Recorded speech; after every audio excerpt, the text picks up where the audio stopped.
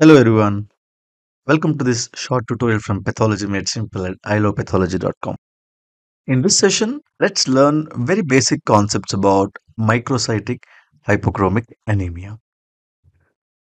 So in the next few minutes, we will see what microcytic hypochromic anemia is. We will look into various causes of microcytic hypochromic anemia and a bit about mechanism of microcytic hypochromic anemia in these causes and a note on morphology, and finally we will end this session with understanding some basic approach towards diagnosis once you see microcytic hypochromic anemia on a peripheral smear. So in the previous video, we tried to understand, what are normocytes, what are microcytes, and what are macrocytes, right? And that's based on the relationship between the size of the nucleus of small lymphocyte and the RBCs. And that's how we derived at normocytes, microcytes, and macrocytes. And similarly, these anemias are referred to as normocytic normochromic anemia when all the RBCs are approximately around the size of the small lymphocyte.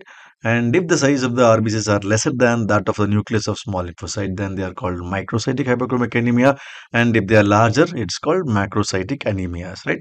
So in this session, let's learn about microcytic hypochromic anemia.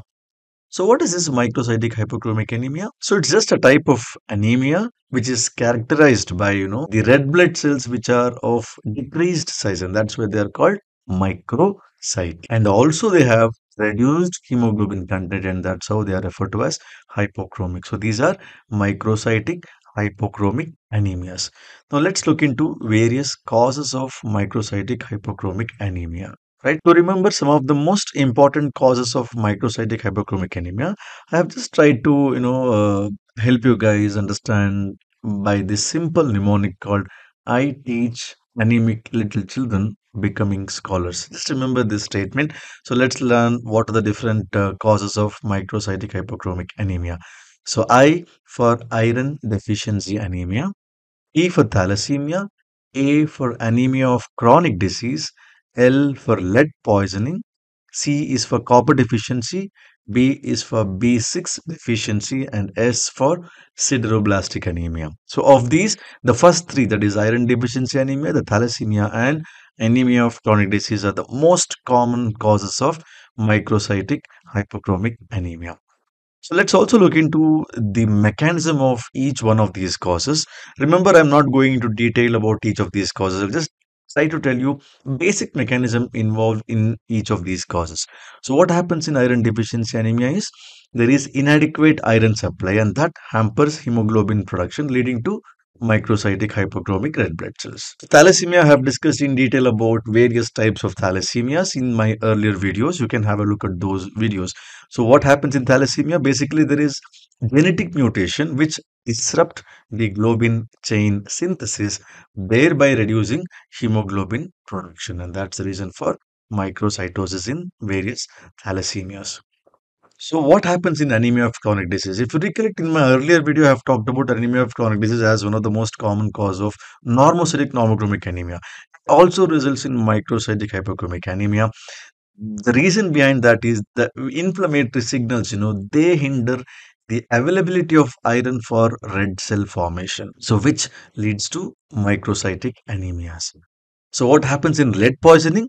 The lead as a metal, it inhibits enzymes which are critical for hemoglobin synthesis, leading to impaired red blood cell production and microcytic hypochromic anemias. So let us see what really happens in copper deficiency. Copper plays a major role in metabolism. One of the important enzymes which requires copper is ceruloplasmin. So what happens when there is decreased copper is the function of ceruloplasmin is compromised. And because of that, the iron release is decreased. Availability of iron for hemoglobin formation is also reduced. Okay, and that leads to production of inadequate hemoglobin, leading to microcytosis. So the next important deficiency which you need to know is B6 deficiency. So we should know that vitamin B6 is essential for proper heme synthesis. So in what stage? Basically, vitamin B6 acts as a cofactor for the enzyme amino levulinic acid synthase, and that is a first and the rate limiting step in heme synthesis pathway. So whenever you have a B6 deficiency, It results in reduced heme synthesis, thereby affecting erythropoiesis and finally microcytosis. So at this point, let me tell you, vitamin B12 deficiency results in macrocytic anemias, whereas B6 deficiency results in microcytic anemias. The last important type of anemia is the sideroblastic anemia, where there is disruption of heme synthesis again, and that's because of various acquired or genetic causes. So I'll be dealing with sideroblastic anemia in another video in detail, right? As of now, just remember that there is disruption of heme synthesis, which leads to accumulation of iron in the precursor cells. That's erythroid precursor cells or erythroblasts, and that's the cause for ineffective erythropoiesis in sideroblastic anemia, leading to microcytic anemia. So these are the various mechanisms involved in each of these causes of microcytic hypochromic anemia. What is the morphology? As I said, all the cells, most of the cells are smaller in size, as well as the chromia, the amount of hemoglobin in each of these cells is reduced, and that's why they are microcytic and hypochromic. Of course, you can see variable amount of anisopoikilocytosis, which means variation in size and shape of the RBCs. So this is a peripheral smear where you can easily make out that there is variation in size and shape, but predominantly most of these cells are smaller than the lymphocyte here, right? And of course, there are a few larger cells, but then predominant cells are the smaller cells. That's why it's predominantly microcytic, and you can see the amount of hemoglobin in each RBC is reduced, significantly reduced. The pallor, the central pallor, which was supposed to be less than or equal to around one third of the diameter, in these cases, in this particular illustration, you can see that the central pallor is more than the normal. So this is a peripheral smear, illustration of microcytic hypochromic anemia. So let's look into the approach towards microcytic hypochromic anemia. Whenever you come across a case of microcytic hypochromic red blood cells or microcytic hypochromic anemia in your peripheral smear, the first thing the clinician asks the patient is to get serum iron profile done. The serum iron profile basically includes serum iron estimation, serum ferritin estimation, which is a storage form of iron, and then you have serum transferrin levels as well as total iron binding capacity. The TIBC stands for total iron binding capacity. So based on the results what we get, we can have different scenarios. Let us look into each one of them. First one is when the serum iron levels are decreased. Serum ferritin is also decreased. So what does that say? That says your serum iron level is also reduced, as well as the storage of serum iron level is significantly reduced, and you have total iron binding capacity which is increased. So this straightforward says that you're dealing with the case of iron deficiency anemia.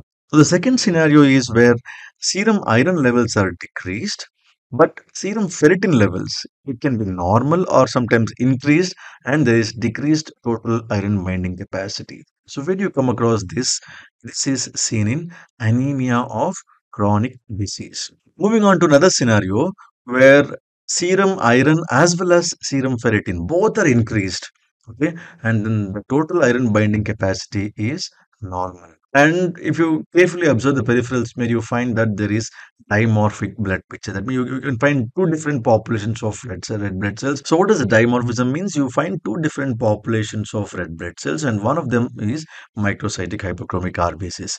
So this is what you see in sideroblastic anemia. You can consider that this could be sideroblastic anemia based on the peripheral smear, the serum iron studies, but then you have to confirm by performing a bone marrow examination where you should demonstrate the ringed sideroblast. We talked about mechanism, right? There is accumulation of iron within the erythroid precursor cells, and they are seen as ringed sideroblast when you do a perform a special stains for iron. The next scenario is iron levels, serum ferritin levels, both are increased, whereas total iron binding capacity is decreased. Then you should think, of course, you go back and see the peripheral smear again. If you find more of basophilic stippling of RBCs, that gives you towards clue of lead poisoning. Okay, so this is how clinician approach the diagnosis of lead poisoning. Of course, you will be having a proper clinical history as well. Now, the next one is all the parameters are normal. The iron, the ferritin, and the total iron binding capacity is normal. Then you should think of performing hemoglobin electrophoresis. If it is abnormal, then it has to be thalassemia, right? So I have discussed in detail about all the types of thalassemia in my previous videos. Just go and have a look at those videos. And if the hemoglobin electrophoresis is also normal, then you probably should think of some other causes. Maybe you can, estimate serum copper levels, look for copper deficiency, and that's how we evaluate case of microcytic hypochromic anemia, right? So remember that this is not an exhaustive list. What I have described now, the approach is basically based on just one investigation, that is serum iron profile levels. Okay, so there are some uncommon causes of microcytic hypochromic anemia which I have not touched upon. So as of now, you just remember that there are few important causes of microcytic hypochromic anemia, of which iron deficiency anemia, thalassemia, and anemia of chronic disease are the most common ones. Of course, you have lead poisoning, B6 deficiency, as well as copper deficiency, and finally, sideroblastic anemia, right? So, we also looked into the mechanism and then the approach towards diagnosis of microcytic hypochromic anemia, right? So, that's all for today's session. Thank you for watching. If you have liked this video, hit the like button, do comment if you have any questions to ask. Don't forget to subscribe because I'll be coming out with many more such interesting topics for pathology students. And do share if you find this video useful. Thank you.